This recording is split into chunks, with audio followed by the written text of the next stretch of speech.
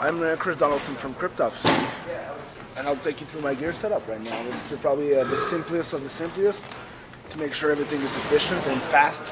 So far off my trustworthy Ibanez iron, like the baritone iron model right now. I really like the baritone thing. There's a kill switch here for extra weirdness, but it's super simple, you know. One volume knob, 2 EMGs. I like the skillet, it's pretty long, so it's really awesome for this because I have like really long fingers. Other than that,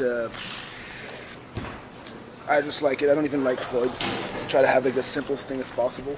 Now I'm actually sponsored by Dario right now, so this is the act gauge I'm using for live, 1260. I really like that one too because it just gives like the thickness I need here, and I can still lead on top because it's not too hard. I used to play with the 1360, 62, which were great, and I still use them for studio.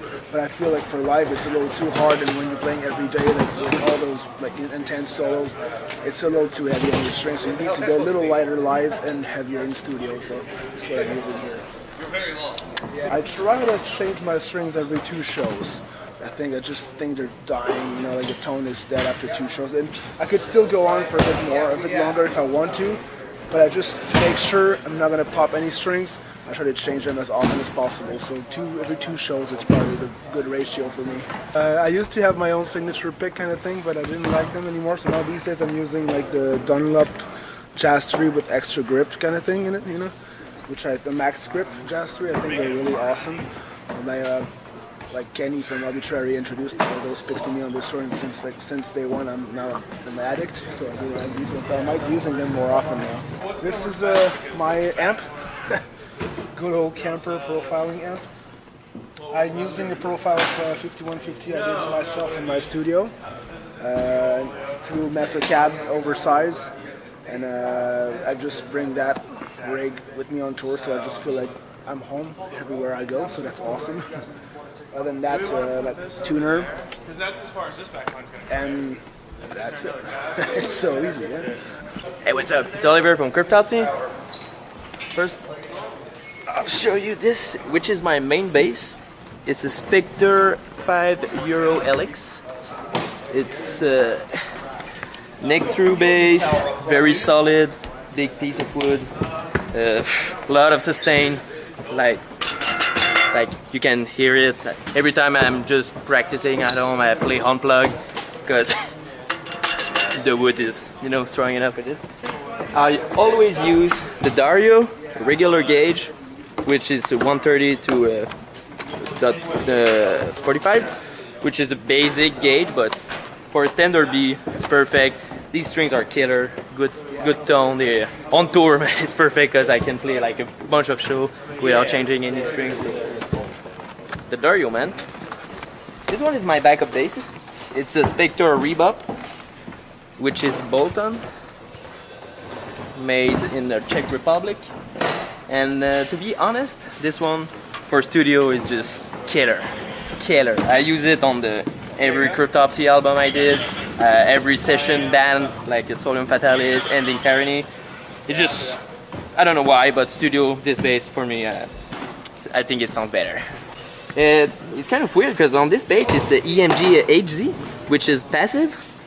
And at first I don't know, I had this thought that maybe passive is, I don't know, way less punchy, less heavier. But like I said, man, in studio it just sounds great, sounds fat.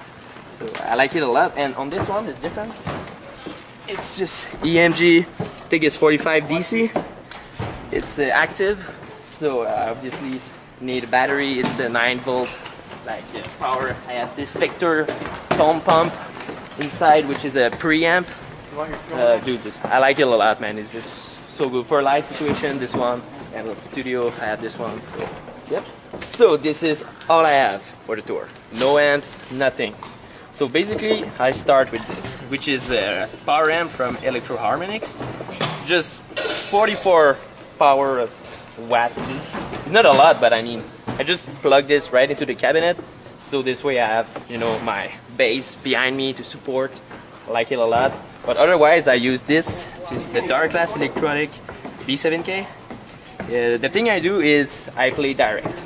So I just plug the XLR right to the PA system, maybe a little bit of bass in the monitor. That's it. That's it, man. It's so simple. That's the only thing I had to carry, this and the bass, so pretty good. But normally put this like that, blend in the top, low mid, like that.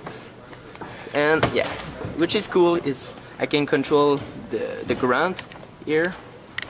I prefer like that, raw, because the distortion is more fat, I think. So no, it's very cool for me, and I don't put a lot of drive, so I don't need that much. I know I do a lot of slap and pop and stuff, and in death metal, you know, it's hard to cut when you're a bass player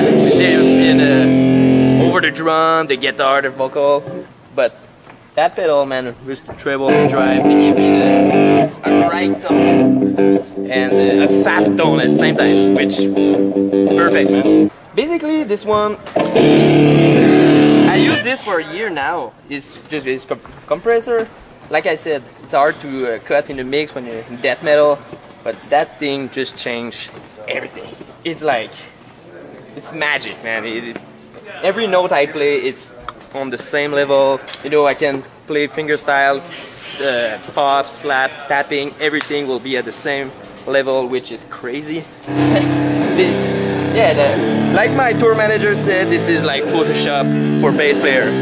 Check this out, it's crazy. And then I have this classic tuner, which is a classic, like I said, like you can find best tuner for live situation. I think everybody knows this tuner very well, so yep, that's my rig.